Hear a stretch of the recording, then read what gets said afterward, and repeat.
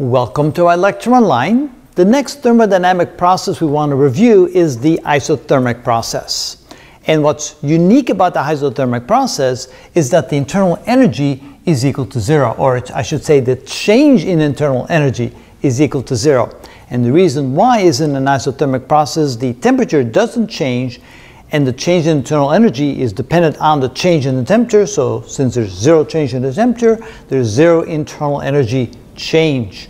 And so that makes it easy when we look at the first law of thermodynamics.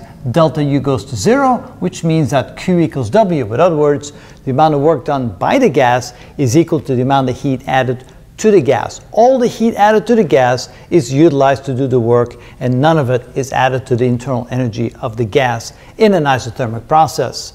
So starting with 1 mole of diatomic gas, a volume of 20 liters to begin with. We don't know the final volume. We know the pressure in the beginning and the pressure at the end. So the question always is, how much work is done by the gas, what is the heat added to the gas, and what is the change in internal energy, which of course this part is already done. We know that this must be equal to zero because we're dealing with an isothermic process.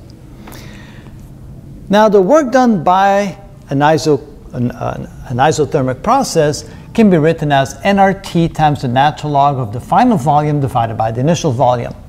Since when we use the ideal gas equation, nRT is equal to the product of the pressure and the volume, we could also write it as the product of the pressure and the volume at A, or the product and the pressure and volume of B. So let's now try to calculate the work done. A good thing to do is to figure out in the equation what we know and what we don't know. So here we know the number of moles. R is a constant, so that's known. We know the volume at A, but we don't know the volume at B, and we don't know the temperature. So there's two unknowns in that equation. The next equation, we know both the pressure and volume at A, so they're both known. We know the volume at A, but we don't know the volume at B. So we need to figure that out in that equation. And over here, we do know the pressure at B. The pressure at B is 1 atmosphere, but we don't know the volume at B. We know the volume at A, but not at B. So neither one of those three equations at this point can be used to find the work done until we find the temperature and the volume at B. How do we do that? We use the ideal gas equation to find both the temperature and the volume at B. So solving this for temperature, we get the following. So temperature is equal to the pressure times the volume divided by N times R. Now, let's take it at point A because we know both the pressure and the volume at A. So this is equal to 2 atmospheres times 101,325 pascals per atmosphere. And the volume at A is 0.2 cubic meters divided by the number of moles, which is 1. And R is the gas constant 8.315, that's joules per mole times Kelvin. And at this point we need a calculator to see what we have. Okay, so 101,325 times 2 times 0.02 divided by 8.315, and it's 487.4 Kelvin. That's equal to 487.4 Kelvin for the temperature. And of course, that's the same everywhere in the process because it's an isothermic process. The temperature does not change. Now we need the volume at B. So we solve this equation again, but now for the volume, and it will be the volume at B.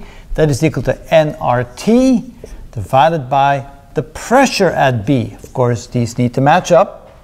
And so in this case, that's equal to 1. Times 8.315 times the temperature, which we just found, all divided by the pressure at B, which is 1 atmosphere, 101,325. All right. So if we now get a calculator, what do we get? 8.315 times 487.4 divided by 101,325, and that's exactly double that it was at A, which of course we could have predicted that. Why could we have predicted that? Because we know that the temperature is constant, and so that means if the pressure goes to half, the volume must double. So that's what we found. The last thing to do is to find the work done. The work done is therefore equal to nRT times the natural log of V at B divided by V at A. Doesn't matter which of the three equations we pick. Now we know everything, the temperature and the volume at B. So in this case, number of moles is 1, R is 8.315, the temperature is 487.4, and that's the natural log then of VB over VA, which is essentially a ratio of 2. Oops, this is 4 divided by 0.02. So that's essentially the natural log of 2. So we take the natural log times 487.4 times 8.315, and it tells us that it's 2,809 joules. And then of course, since the work done is equal to the heat added, that is also equal to, that's not what I wanted. I wanted heat added, not work. And so that's also equal to Q. There we go, Q. And that gives us the final answers for both the work done and the heat added to the gas. And that is how it's done when we have an isothermic process.